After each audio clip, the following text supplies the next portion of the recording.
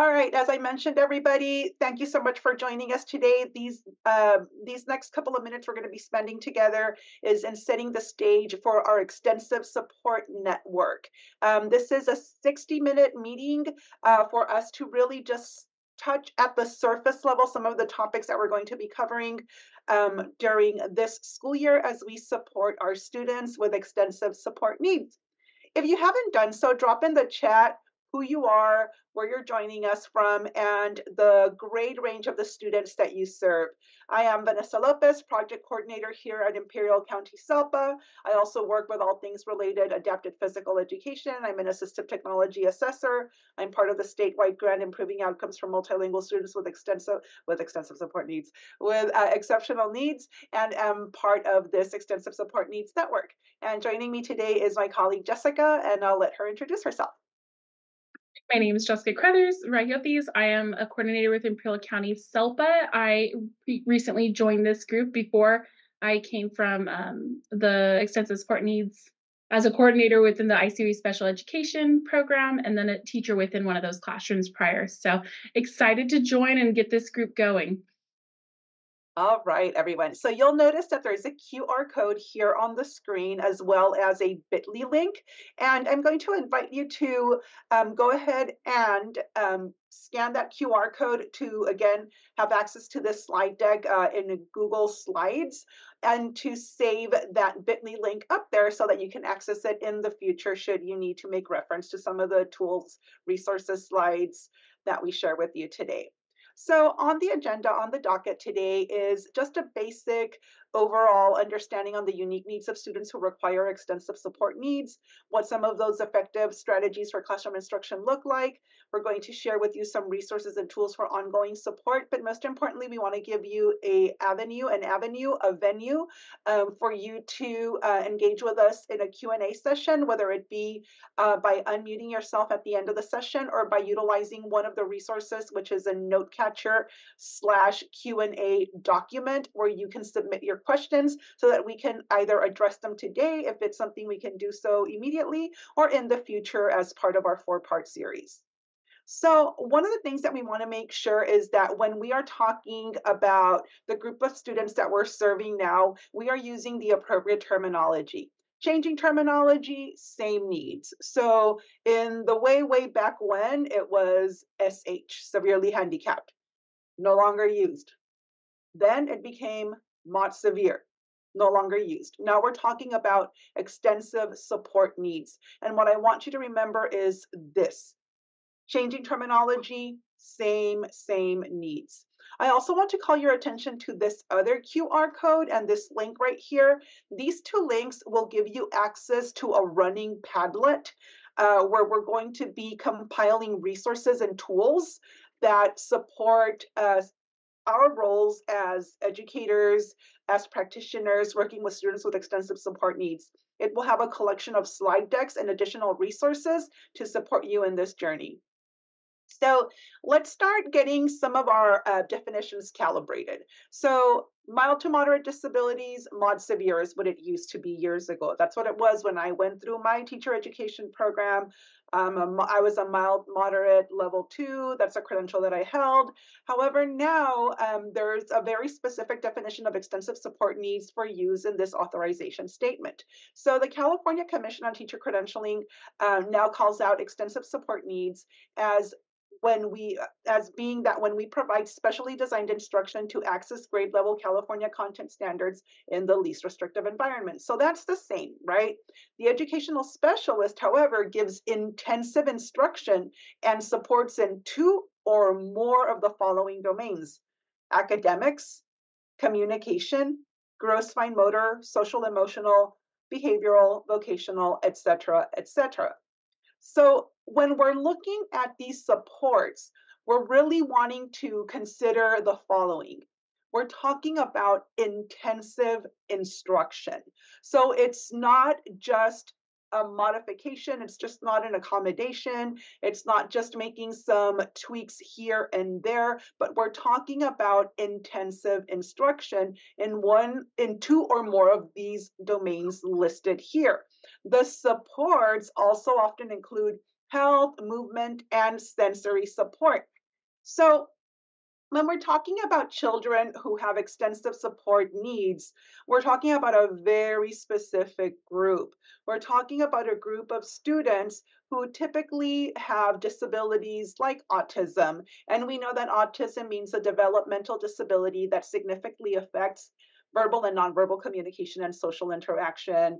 Oftentimes, some characteristics that are associated with students on the spectrum are repetitive activities and stereotype movements, resistance to environmental changes, changes in daily routines, etc., etc. One of the reasons that we want to call this out is because there is a tendency to want to serve students the same way as we would potentially have served them in the mild to moderate setting, when in fact they are receiving services aligned with extensive support needs.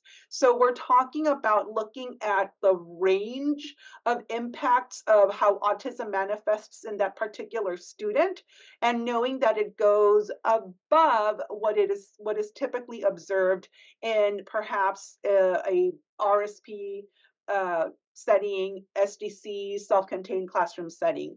Additionally, we want to call attention to intellectual disability. When we're talking about intellectual disability, we're talking about being significantly sub-average general intellectual functioning that exists concurrently with deficits in adaptive behavior and are typically manifested during the developmental period. And these, in fact, have an adverse effect to the child's educational performance. So in the past, including when I first got started, the term intellectual disability was formerly known as mental retardation. So again, we're looking at a particular group of students that meet some of these characteristics that are being highlighted here. So, if you remember earlier in a couple of slides back, I talked about intensive instruction. And intensive instruction can mean many things to different people. So, it's important for us to calibrate our understanding of what intensive instruction is. So, when we're talking about intensive instruction in special education, we're talking about a systematic, direct approach to teaching core learning areas for students who need more supports than standard instruction. So I want to call attention to the following words: systematic, direct approach, core learning areas for students who need more support. So, how is it that these are characterized? Well, it's a three-pronged approach. It's completely individualized. That instruction is tailored to the needs of each individual student. It is also data based. There's progress monitoring and diagnostic data that are used to inform instruction. And then we also have the concept of increased intensity. And what that means is that some students may spend more time in intervention or be in smaller groups. What does that mean for my teaching? What does that mean for my classroom? Well, that means that if you are engaging in group work, if you are engaging in rotation, um, based learning, you might be looking at smaller and smaller groups because of this whole concept of increased intensity and relative intensity as well. What is demanding for one student may not be demanding for another, and vice versa. So, considering those individualized aspects of what that instruction looks like is important. So before we move forward, I also want to really highlight that when working with students who have some of these more significant needs, who have a need for more extensive supports, oftentimes, especially when we're looking at students whose primary disability may be autism, or there's a situation where comorbidity exists, where two or more disability categories are existing at once. It is important for us to get to know our students because in their own way, whether with the ability of speech or not, students are constantly communicating with us. And one of the things that are always readily apparent with some of our students are their fascinations. That little guy who shows up with a little school bus, that little guy who shows up with a whale in this case. And I'll get into that really briefly. But really, the underlying concept is the following: is that when we work with instead of against what students love, they feel safe, happy, and ready to learn. So the story of Pedro's whale really highlights that. Here's this young man who is in love with his toy whale, will not part with it. Teacher walks in, behavior specialist walks in, administration walks in, and they are faced with this child having a major behavioral meltdown. And the reason is because the whale was removed. When when the situation de-escalates and there's time to find out what really happened, what was the trigger, well, what ends up happening is that Pedro was working well, was transitioning well. The issue was when that whale was taken from him. So instead of really trying to separate him from that whale that was getting him to engage, that was getting him to transition, that was getting him to participate in academic tasks and social based tasks, in all sorts of classroom activity time. Really, a trigger could have become a tool. So just using those fascinations and area of interest are super important, because when we seek to make that connection with students, then we're really engaging in strengths based education. And Kim always shares this information because it's really about taking a look at who we are, what we bring into our classrooms, who our students are, what they bring into our classrooms, and really seeing all those general dimensions of identity that students bring in. And important for us to also have the whole concept of presumed competence at the forefront of our mind. How it is that a child is attempting to communicate with us, to show us who they are, even if we don't fully understand it, is important, because the end goal is really that students can reach previously unattained levels of personal excellence and be able to engage in tasks in the classroom and in their community at large. With that being said, I'm going to hand it over to Jessica so she can walk us through some more specific skills or behavior-based strategies for students in our extensive support needs classrooms. Jessica? Thank you. So, like Vanessa was saying, we really got to get to know our students, and I think that's a huge part is knowing their interests and really using that as a tool. And the other part of it is knowing what skills they need to work on. A lot of our students have maybe similar needs, but are kind of come up in different ways, whether it's behaviors or yeah, mostly behaviors in the classroom. So one area that there's a couple areas that we chose to look at, and one is cognitive. When they need they have I don't want to say the word deficit, but need support in the area of cognitive skills. Some behaviors we might be noticing in the classroom are struggling with organization and planning, long or short-term memory. So that retention of whatever they're learning, right? It might not they might not have a long-term or short-term memory. Sorry. Limited reading, writing, and math skills. So really breaking down the learning, memorization, and not understanding those abstract ideas. So being very concrete. Some of those skills that those students might be working on, whether it's during their IEPs or just a skill within the classroom, are recognizing emotions. Participation and engagement. I think that's a huge focus, especially in the beginning, is just working on engaging that student, getting them to participate, to really understand what they know, what their interests are, which Vanessa had mentioned as well. It's also processing requests and actions.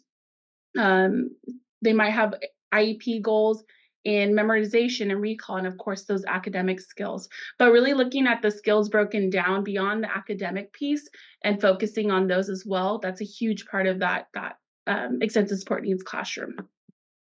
All right, you can go to the next one. Some of the strategies and the supports that we can use in the classroom to support in the area of cognitive is to eliminate unnecessary elements. We love our beautiful classrooms, and it's great when it's providing something, whether it's a sensory input. We have this beautiful sensory corner, and it really works. But sometimes we might add things to our classrooms that can be distracting or overwhelming.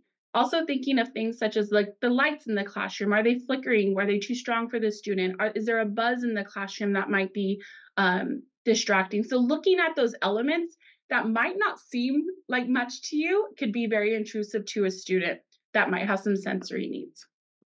We also want to look at increasing the wait time for processing. So, if we give a repeated instruction, stand up, stand up.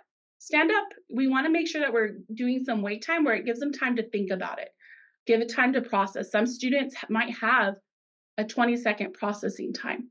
I'm not going to do it right now because we only have an hour, but just to think about it, time yourself. Ask, give a prompt such as stand up and give yourself some time to see, does that student react? Some students might be 20 seconds. If you just pause, wait, give that wait time, that's a support. You're providing them that moment to respond. It's also repetition, repetition. Doing repeated tasks, whether it's in the same format or the same, content, that helps them as well. Multiple modes of expression, giving the student the opportunity to express beyond a piece of paper, right? We want them to be able to express what they know, and most of the times it's not going to be paper based. So looking at how can we pull in some manipulatives? How do we do? I'm trying to think of different ways.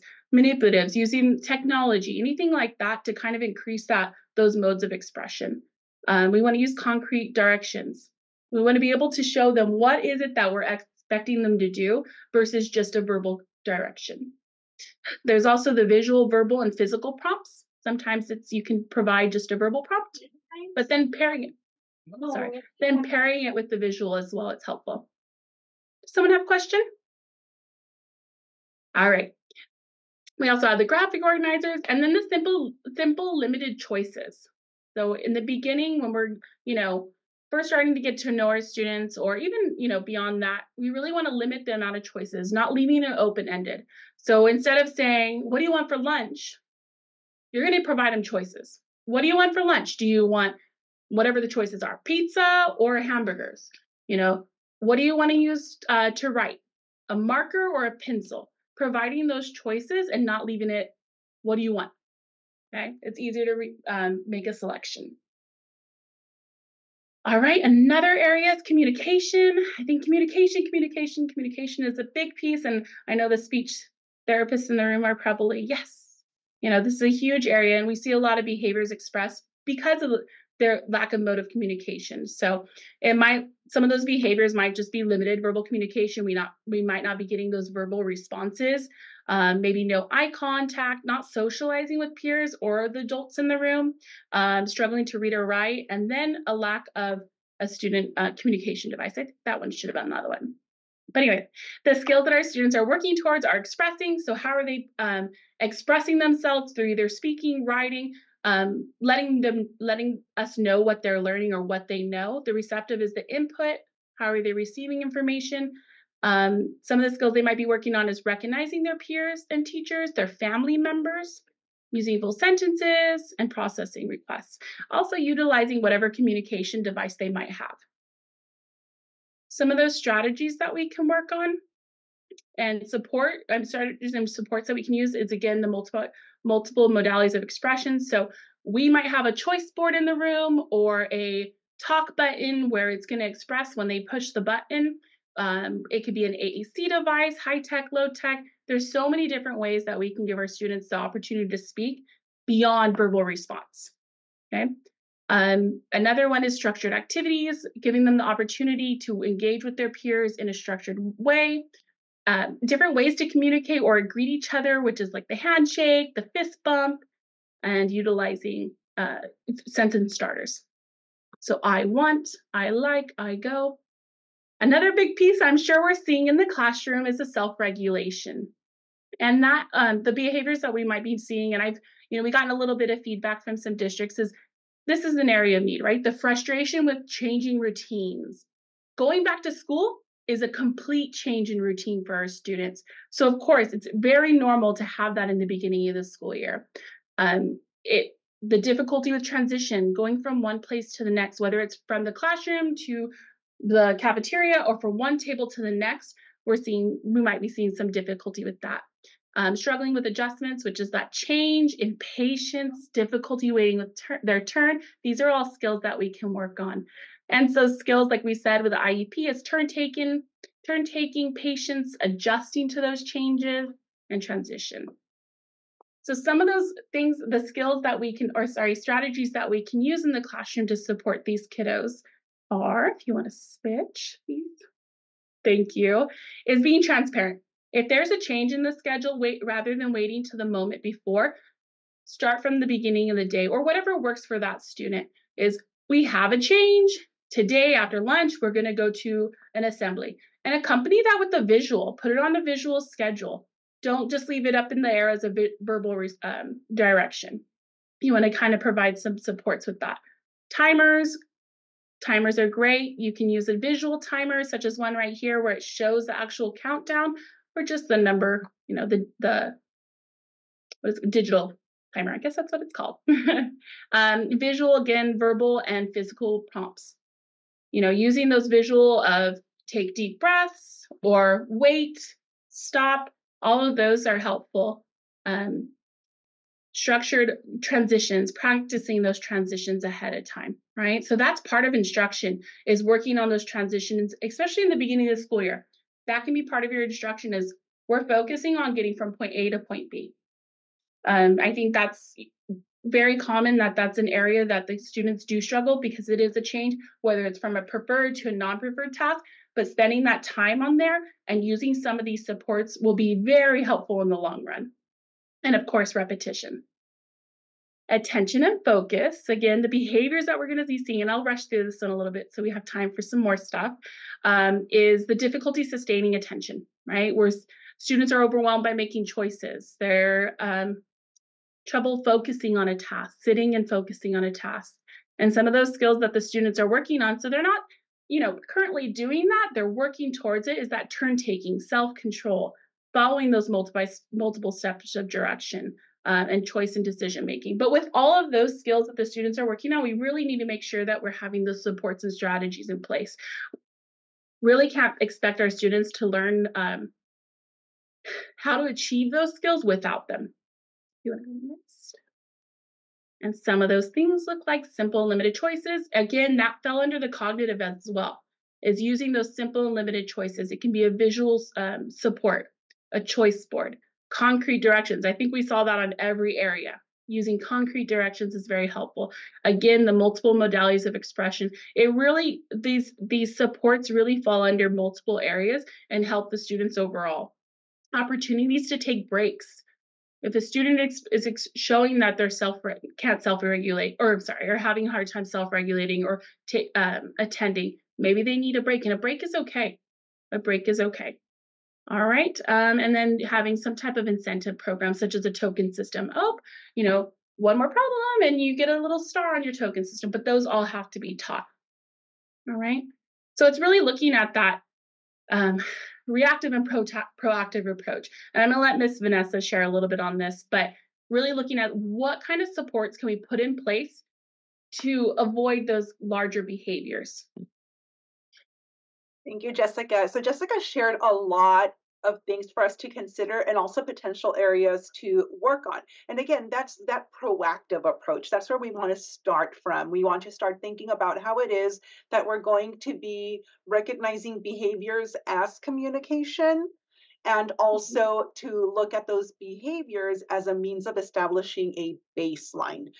Because if we don't start considering things this way, we have the potential to really fall into a reactive approach. So this slide is a slide we borrowed from today's session on seclusion and restraint, and it was really a great scenario for us to consider. So I'm just going to go through it really quickly. So this is a real life scenario. A 7-year-old boy with autism was restrained 16 times in 3 months due to behavior such as hiding under a desk, refusing to leave the room, hiding in the coat closet, running around the room, crumbling papers on his desk, and making noise.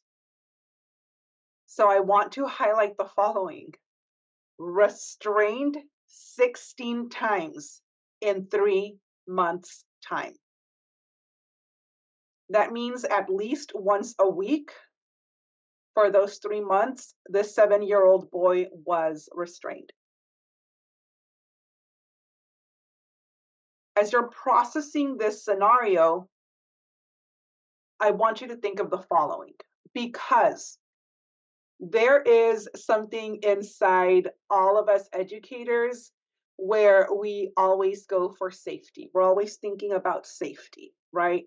And sometimes behaviors, which are communication, always important to reframe that, can seem like big behaviors that require our immediate attention. And the feeling that if we don't pair attention with action, we're somehow failing or not being supportive or not being in charge or not being responsive or not being the adult in the room. It's important for us to consider the following, that the procedures carry risk, right, when we're restraining. And really, it should be a last resort procedure. Physical restraint procedures are only warranted in cases of clear and imminent danger. Quick question for you, rhetorical too. Walking around the classroom, is that clear and imminent danger? Going under the desk, is that clear and imminent danger? It's important for us to act when the risk of not intervening outweighs the risk of using a restraint. But it is not warranted for any other circumstances, such as compliance or as a punishment. It's important that we recognize that seclusion or restraint for the purpose of coercive discipline, convenience, or retaliation is not appropriate. And yes, we all know this. We cannot use locked seclusion. We cannot obstruct respiratory airway or impair breathing in any way, shape, or form, which is typically done when a student is placed face down with their hands held or restrained behind their back, or weight is put on them when they're face down, and using a restraint for longer than is necessary to contain clear and present danger of serious physical harm to pupils or others. And the reason we put this in here is because it's important for you to know the following, that there are reporting requirements for when we restrain a child or use elements of seclusion as detailed here in this Memorandum of Understanding from CDE. We are required to report every single instance of restraint and seclusion.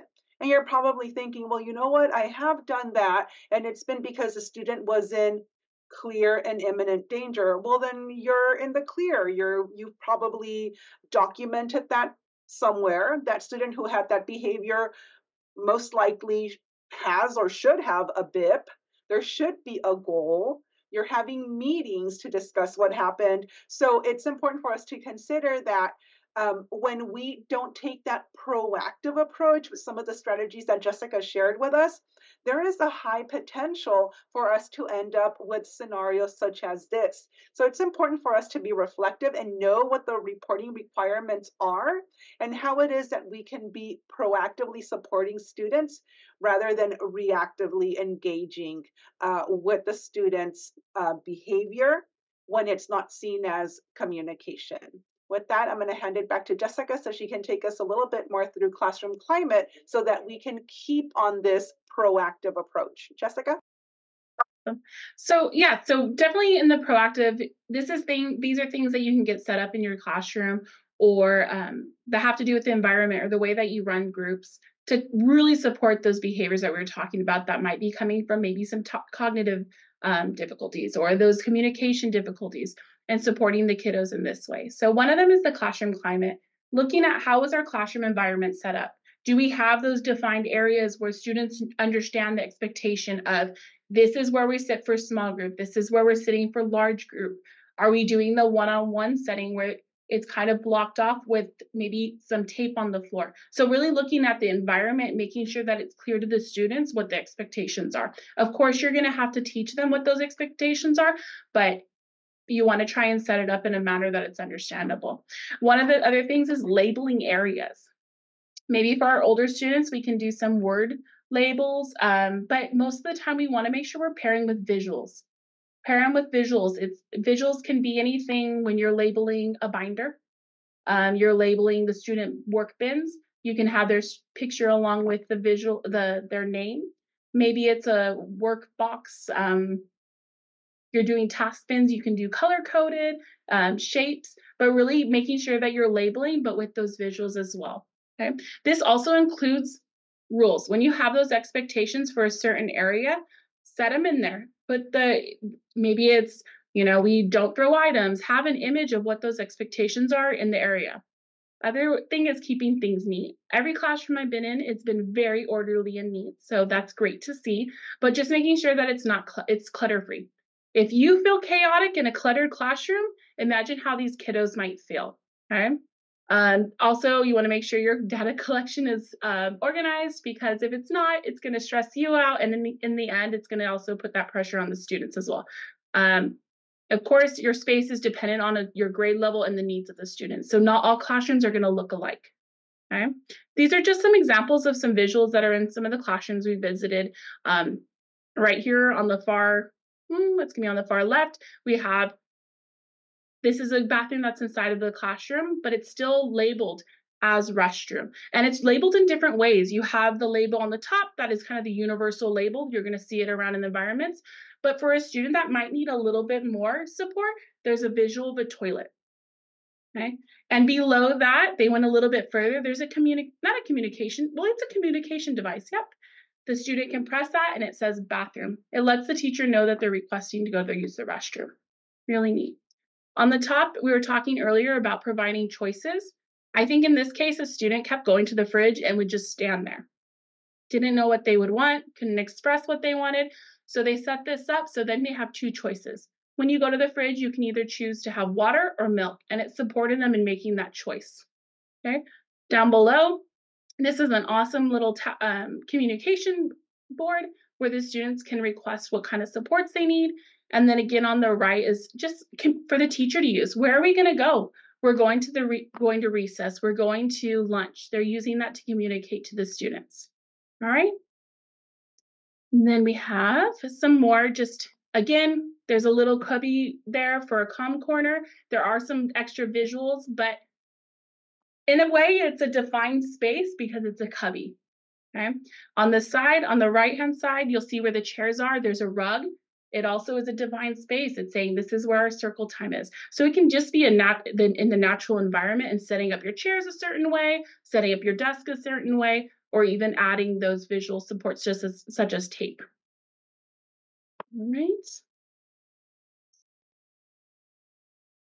Again, just some additional visuals, some token systems, and then of course your visual schedule and visual expectations for rules.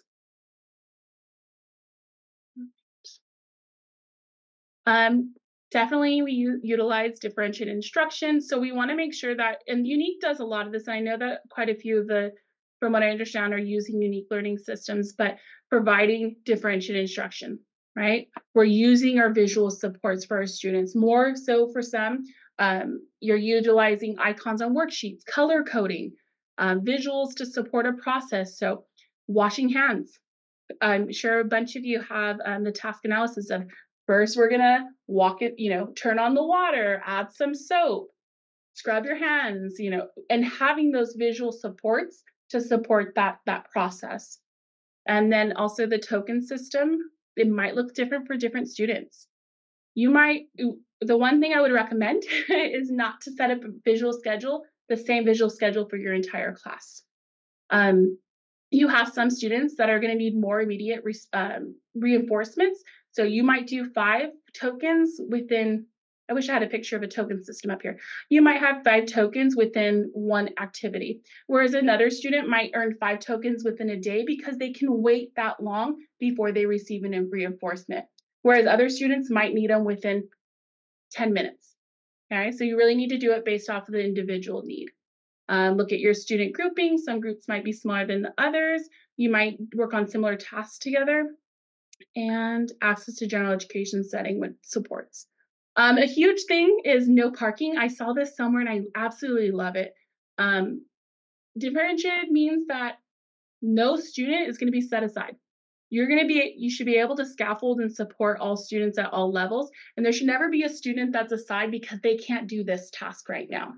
There should always be something for all of your students to be participating in and involved. Okay. Just like that idea of no parking. Oh, here we go. So we have somewhat of a token system for my rules at school. The student, once they achieve that they're working 4 and they're getting 5 tokens, they would get some type of reinforcement, some type of choice.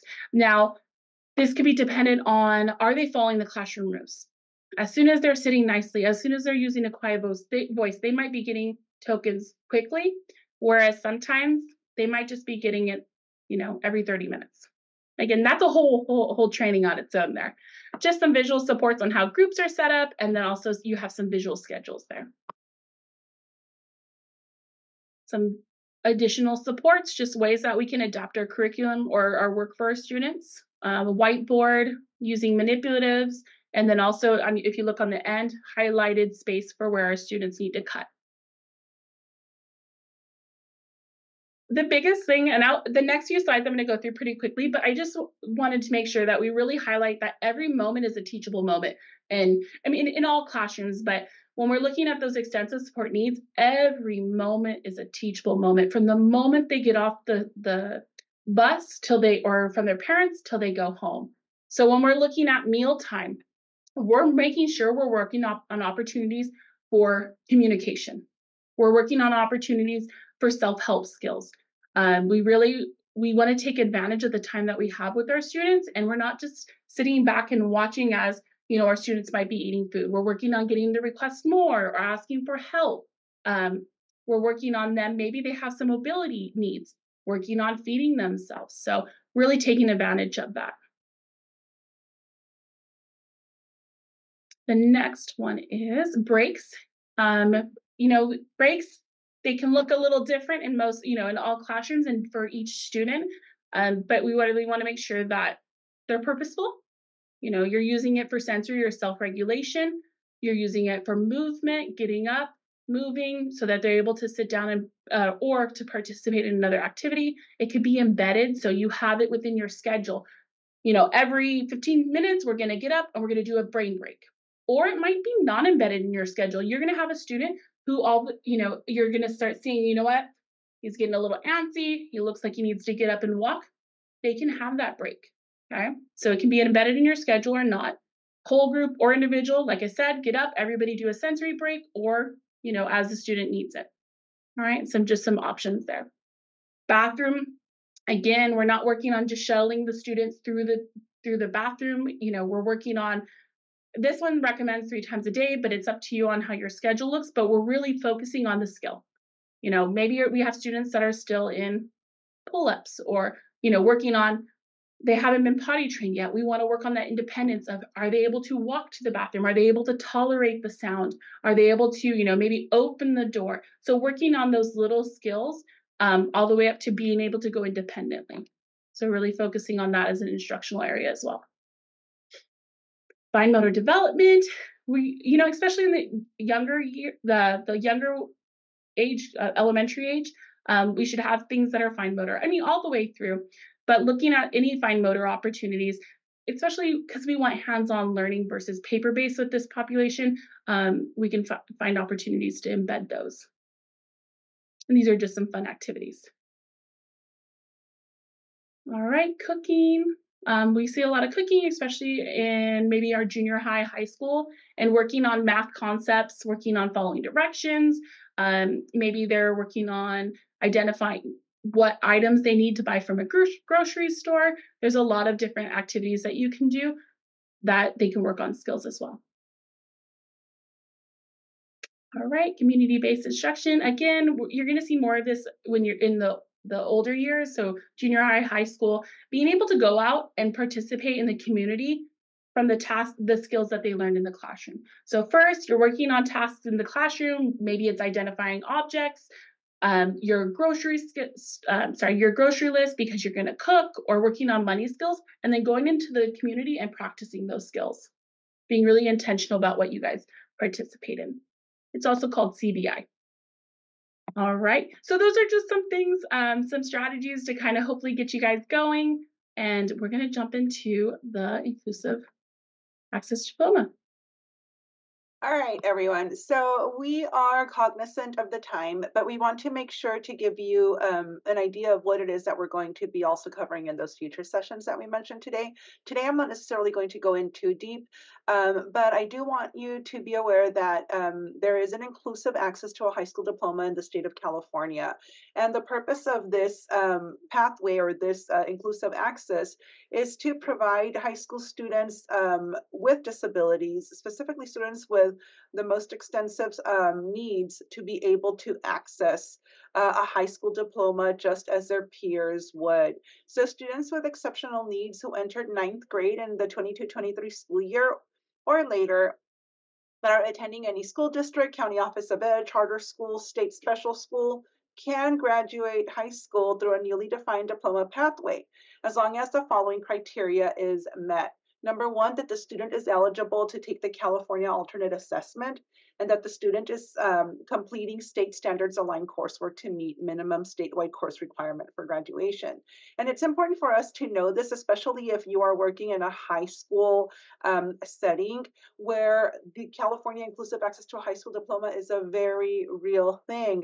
The local LEA is going to be able to provide a pathway, a means of accessing a high school diploma like their non-disabled peers. And there are a lot of publications coming out of CDE as this new guidance is coming out in relation to Ed Code 51 to 55.31.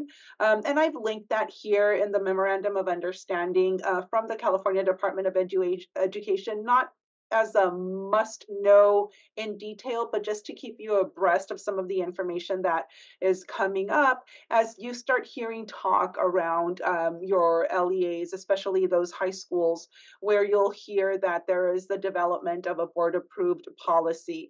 And really, what I want to highlight here is that there were many student groups who had some ways of accessing a high school diploma. And the one particular group that was left out, because we typically would focus in on a certificate of completion, is the alternate pathway to a high school diploma. That is not to say that this is the appropriate um, pathway for all students who haven't been able to access a high school diploma. However, this is an opportunity that is available and it's clearly delineated here as to what those requirements are. Again, more as an informational item than an in-depth analysis specifically today, because I think some of the information that Jessica has been sharing around communication, around task completion, around strategies and activities to have a proactive approach in ensuring success of our students and ensuring that we're understanding behaviors as a means of communication is really more important at this point in time in our journey,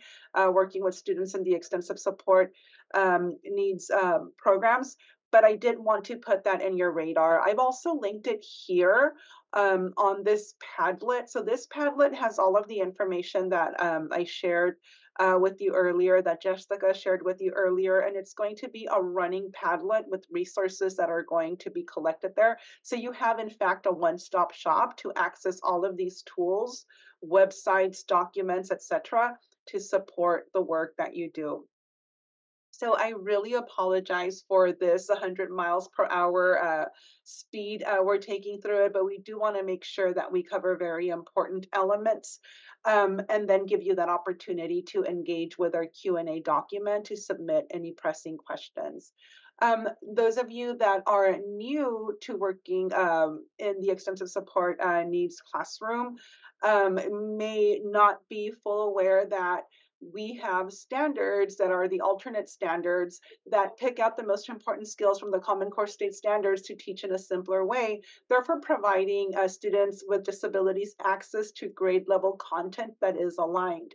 These content connectors focus on core content, knowledge, and skills. And really what they do is hone in on the priorities in each content area to guide the instruction for students with disabilities. So where in your typical reading content standard, we're writing expressions involving radicals and rational exponents using the properties of exponents, math, not reading. The Common Core connectors really just call out simplifying expressions that include exponents. Here, when we look at writing, the state standard indicates that students will produce clear and coherent writing, which the development, organization, and style are appropriate to task, purpose, and audience. The content connectors just pull out those essential elements, which include producing a clear, coherent, permanent product that is appropriate to the specific task, purpose, and audience. So, really, the essential understanding that the standard is intending to establish is that if the student given a specific purpose is able to identify what it is that they are trying to allude to an audience. And again, what's not here is the how.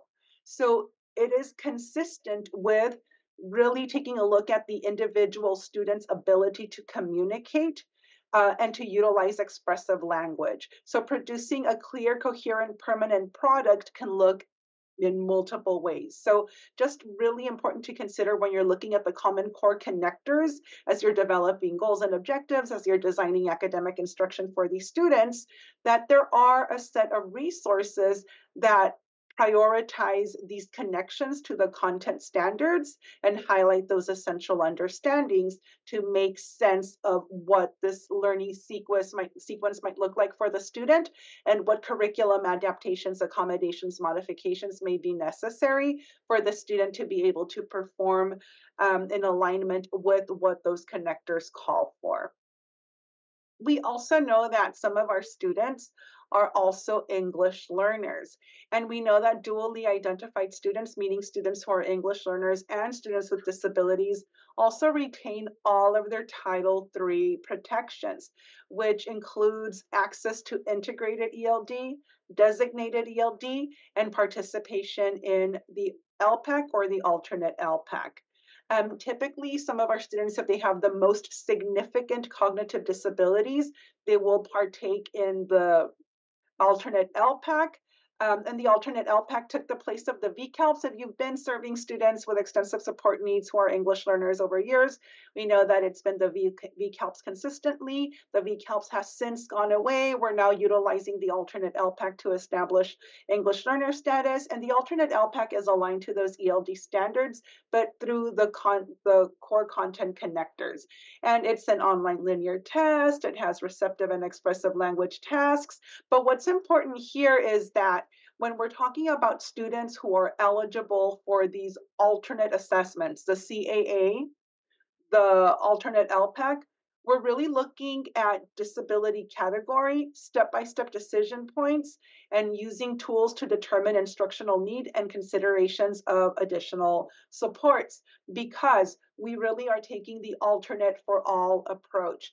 And in the alternate assessment world, we really want to consider the students' individual communication modes. And Jessica shared some examples and talked about what communication might look like for some of the students that we're serving in this particular population. Some of them might be using Dynavox, some of them might be using switches, some of them might be using picture exchange cards. Communication in receptive and expressive language contexts is very much student specific, and it is inappropriate for us to want to ensure that all students are utilizing one way and one way only. We really want to focus in on that I and IEP individualized and find out how it is that a student communicates best, even though it might not be clearly articulated by the student in these initial weeks of school as we're trying to get to know them. And again, knowing exactly how it is that the student communicates best is important. And to know that depending on what the task is, what the purpose is, what the context is, this might be done in a combination of ways. It could be gestural, it could be utterances, it could be verbal approximations, it could be through the use of AAC devices.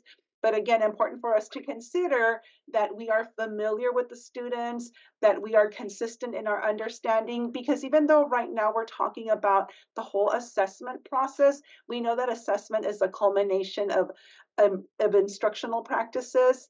And if we are utilizing and considering the student's preferred mode of communication in our day-to-day instruction and ensuring that our comprehensive ELD, which is inclusive of designated ELD and integrated ELD, takes into consideration how it is that the student best communicates, then we're setting up these opportunities for them to really participate at their ability level in their preferred mode of communication. So all of these resources are linked here just to help you understand how it is that instruction can be scaffolded for this particular group of students. Because what I do want to let you know is that learning is going to look differently, especially if what you're used to is more the mild, moderate setting.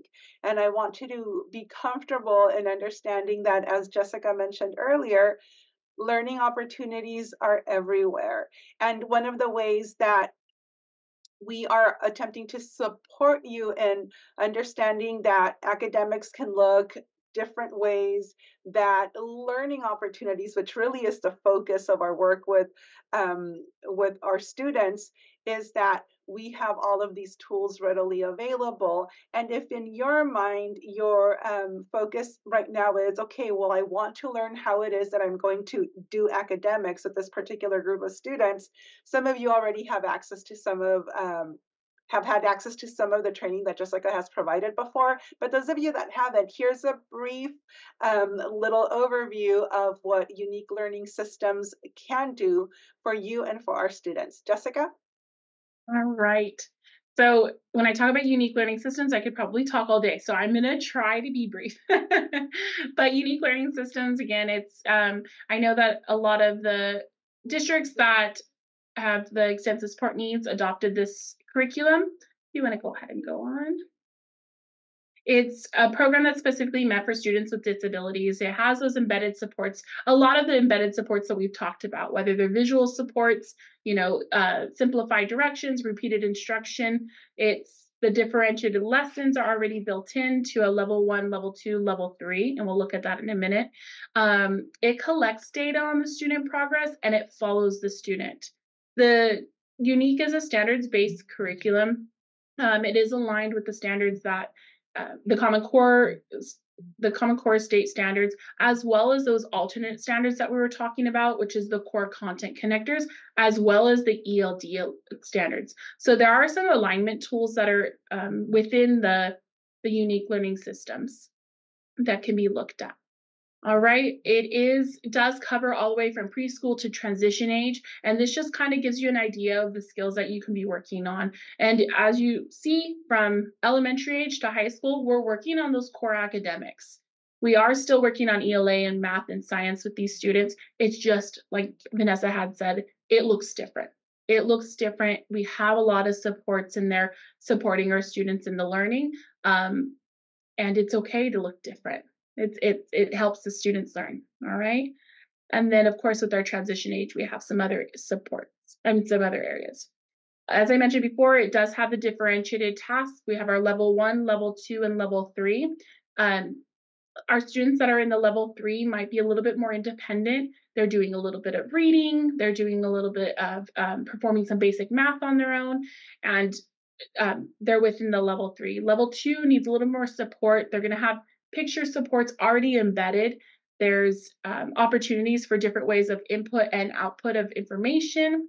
And level 1 is we're working on that participation. So earlier we're talking about how do we, to focus on some engagement and participation. This really impacts our level 1 students that are at level 1. We're working on, are they attending? Are we participating, sitting, maybe turning the page, pointing and matching? And those are some of the skills that you might be working on for a long period of time, but that can be an area of focus for our kiddos within the instruction. And a lot of that, as it says here, it's built in, it's already automated based off the student's level once they take a little assessment, okay? This is just an example of a lesson plan that it provides. They are updating them, so this is one of the older ones, but it provides that instructional target. That is that bridge that between those Common Core state standards and that alternate standards that we were talking about. I love this part where the differentiated task, it really tells you What is that student supposed to do when they're completing this activity? If you have that level student that's at that level 3, we're asking them to independently answer explicit questions. Okay, level 2, I'm not going to go through all of those, but the big thing is that independence piece. Level 2, we see that they need a little more support. These are the students that need those pictures and that text to answer any explicit questions. They're going to need more visual supports and maybe the story read out loud to them. Level 1, we're working on our students selecting pictures and text from a story.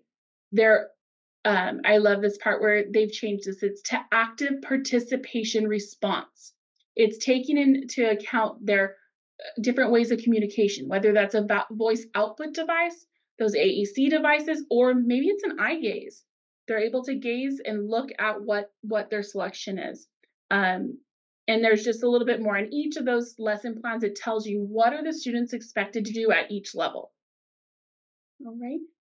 And then we'll go ahead and go past this one, but it just kind of points out again what the differences is between those level 1, level 2, and level 3. We have that independent, supported, and then we're looking for that active participation. All right, the differentiated levels, again, just an image of what it looks like. If you haven't had the opportunity to get into Unique, this is just an example of a comprehension activity. The entire program, the curriculum that's provided, it does have accommodations and some modifications. So you're going to see that even at a level 3, this isn't a general education, what it looks like a general education curriculum. It is simplified. It does have those multiple choice options. Level 2, you're adding on those visual supports, and you have that level 1 where it's simplified. You might have that boundary of you only have one question per page, so very minimized. All right, thematic units. There's an entire year's worth of assessments.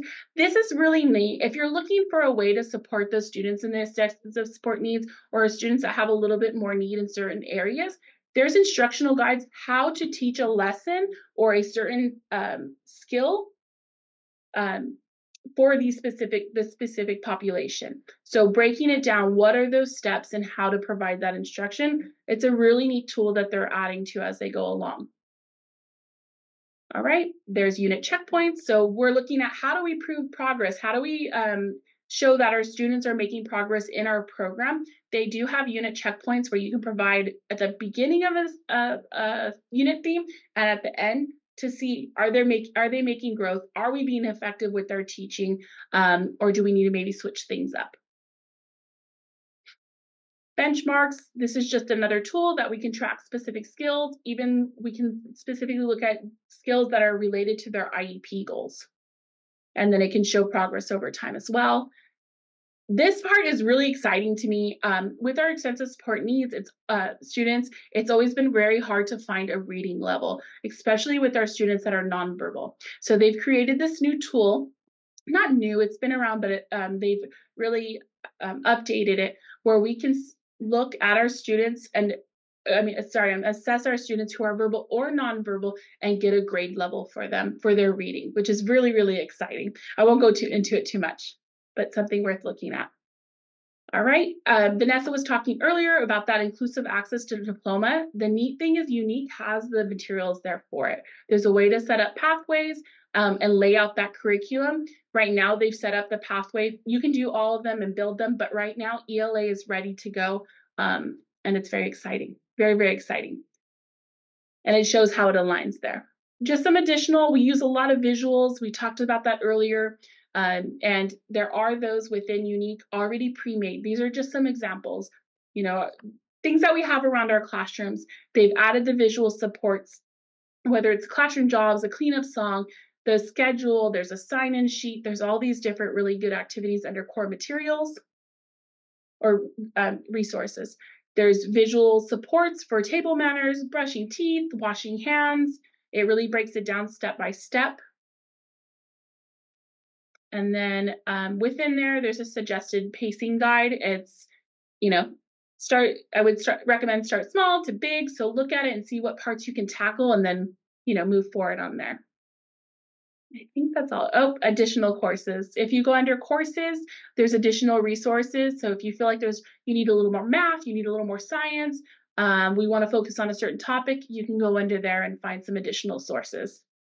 I think that's the fastest I've ever talking about unique. But oh, also a really cool, the new N2Y library. This is a great entry point if you're just trying to get familiar with what unique is and the different accessibility tools. So if you go on there, there's leveled readers. Um, Again, differentiated, a lot of visuals. Some people might have access to News to You, which is something very similar to the News Weekly that is used in the schools. A really awesome program as well. And then, of course, we have Symbol Sticks, which is that communication tool. It's a symbol library. You can make communication tools. You can make different resources or worksheets for your classroom, specifically for to focus on your students' needs. All right.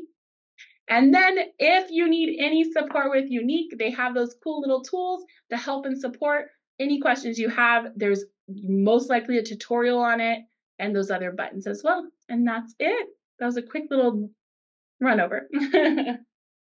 All right, everyone. Thank you so much for joining us.